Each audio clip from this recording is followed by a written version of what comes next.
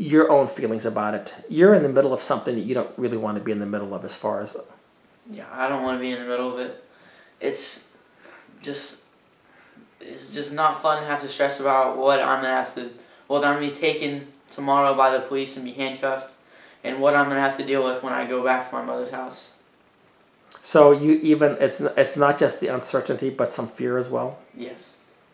So, how did the police, when the police have come and taken you at different times, I mean, what are your thoughts about the police? I've learned that the police are not really that good of people. They just do it. What my situation is, it's just whoever gets called out. If a good person gets called out, then they won't handcuff me and they won't make me get back in the car with people who abuse me.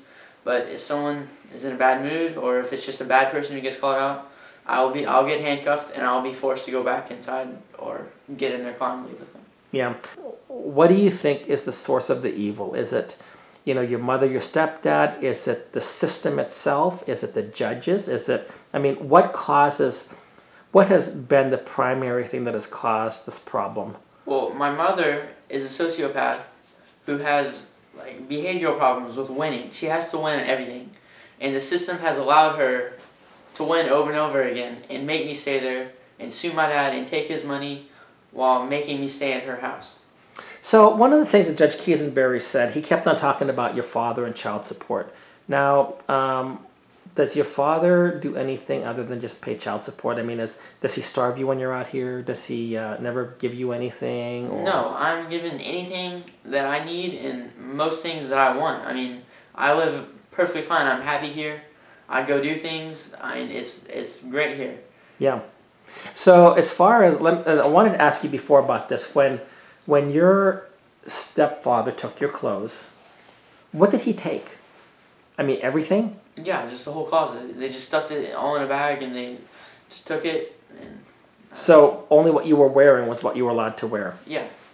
Took your socks, your underwear, everything? Everything. Shoes? I mean, I had the shoes that I had on. Okay, and how long were they planning to keep it? I don't know. I mean, however long, and they felt like it was punishment enough for me for wanting to live with my dad. Wait a minute. Punishment for wanting to live with your dad? Yes. So they're trying to punish you for wanting to live with your dad, and they're going to call that acting in your best interest? Yes. And the police call it parenting. That's what they say it is when they come out. They can do whatever they want. It's parenting. Well, it's very interesting because often the police go after people that when they're parenting, everything is fine, but they find something that they say, well, this is abusive. You spanked your child. That's abusive. Spanking Those are not the interactions with the police that I've had. Okay. The Parker County police are not good people. I've had good interactions with the police in Frisco, but never in Parker County. Okay. How many interactions have you had with them in Parker County? Like 4 or 5. Okay. So, just to be clear, if you were speaking right now to Governor Greg Abbott, if you were speaking to the President of the United States, if you're speaking to the judge, if you're speaking to anybody, what do you want right now? I want them to change the system, to not allow this to happen to anybody else. And what about as far as for you personally? For me, yes. I just want to live with my dad. I don't need anything else. I just want to live here and to get away from my mother. Okay. Tell me anything else that you want to say. I want to say that my dad never took me or abducted me from my mom. I've wanted to live here. I will continue to want to live here. And I just want to get away from my mother and her husband, who have hit me and just done all kinds of stuff. Let me ask one other question. Yes. The things that your mother is alleging, are they true or are they false? They're all false. They're all false. So she's submitting stuff to a judge. Yes. And she's lying. Yes, she lies all the time. She lies to the police officers. She lies to the judge in court on the stand, saying that we have a loving relationship when that's not true at all. She doesn't even really like me because I don't want to live with her. And I don't like her because they abuse me. What are your thoughts about justice in our system? I mean, do you trust people? Do you trust authorities like judges and police? No, not at all. I don't judge. I don't trust any judges or police officers at all. Yeah. They haven't given me any reason to. Yeah. And what about the law itself? I mean, you're not a lawless person. I mean, No. you respect the law. I respect the law. I follow the law. Yeah. But the people who enforce it are not good people. They don't follow the law themselves. Yeah. Yeah. Okay, so again, right now you're an A student. A couple of high Bs. Bring those up. Gotta bring those up. I mean, 88 is a really bad score for somebody who's not going to school because your father's keeping you away from going to school. 88 in Spanish, 89 in geometry, and 89 and I forget what the other one was. Everything else is, 90s and 100. So you don't look like you're being abused here. No, not at all.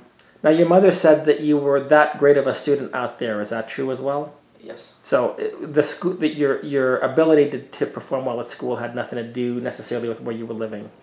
No. But after school, like when you're back home, you just didn't want to be at home. Yeah, I didn't want to be at home. It was stressful to be in the house. It's hard to make myself walk in the house when I know all the bad things that have gone on in the house and that can continue to go on. Do you resent judges for thinking that they can order you away from your father? Yeah, I resent judges in the system that they can write words on paper that justify what I do on a daily basis. Like, I have to leave on Friday at 6 o'clock. How can a judge just sign a paper and say that just because my parents are fighting when it affects me?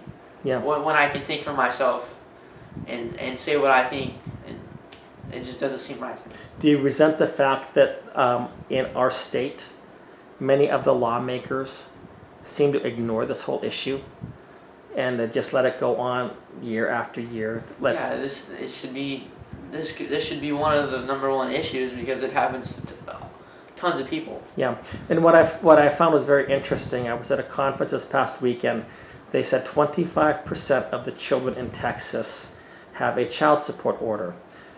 What that means is that 25% of the children in Texas are either coming from a divorced family, a family that's never been formed. 25%, 1 out of every 4 children has to deal with something like what you're dealing with. Maybe not to the same degree, some people maybe even in a worse degree. Right, so that's like half of the parents in Texas that have fought in the system. There are a lot of people, yeah. And because, every year, what's happening is every year there's more people. And then some people age out. But there's like a new fresh inflow of people. So I think that when you look at this number, even though it says 25% right now, if you look cumulatively, I'm guessing, and I can't say that for, definitively, but the number is much, much, much higher. The children that have been affected, the parents that have been affected, the grandparents that have been affected. I wish you the best. And part of the reason I came up here tonight, because I just found out about this not even a couple of hours ago. You have a fear right now that somebody's going to come and take you back to live with your mom. Yeah. And you'll never get to speak again. Right. I'll just be locked up in their house. Yeah. And you want your voice to be public. Right. Yeah. Okay. And for the people who watch this video, I'm not just saying bad things about my mom and Jimmy to make them look bad. I'm saying what's happened and saying the truth. Yeah. I didn't just come and ask you to come here so I could talk bad about them. I'm just saying what's happened and what they put in an order, and that it's a lie, and that my dad is a good person. Yeah. He's wanted a relationship with me my entire life, and he's fought to do it. Yeah. Yeah. Yeah. Well, again, I wish you the best. We all wish you the best. And everything will go public. That's all we can do. Thanks so much. Thank you.